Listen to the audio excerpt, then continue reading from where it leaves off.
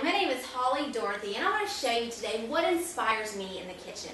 I love flavors and cuisine, and I love to fuse everything together, and I love Texas. So I try to throw in the flavors of Texas whenever and wherever I can in my cooking. And I want to show you one of those ways I like to fuse together those two things today.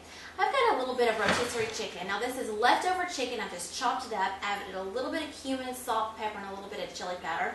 This is some fresh red pepper strips, chopped fresh cilantro, pico de gallo, which is one of my favorites, a little bit of chopped serrano peppers if you like things hot and spicy, and a little bit of avocado with some lime and a little salt mixed on. Now, what I'm going to do with this is I'm going to take this Vietnamese rice paper. Now, you might think that this is more of an Asian cuisine. Well, it is, but we're going to mix it up a little bit. You can actually find these anywhere nowadays. They're not just found in Asian markets. They're really easy to work with, and they're a great idea to wrap anything up in.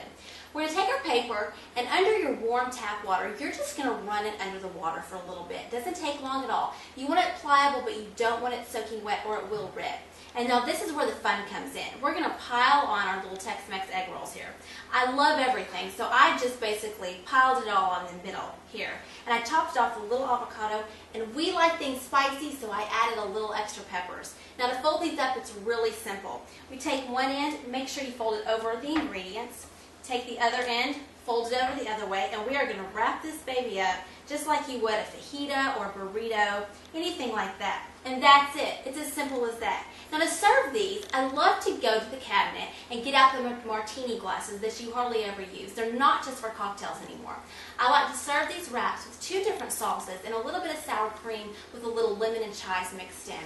But if you don't have a set of these, you can always go to your local Macy's store and pick up a set just like this. From my kitchen in Wiley, Texas to yours, Macy's keeps it cooking.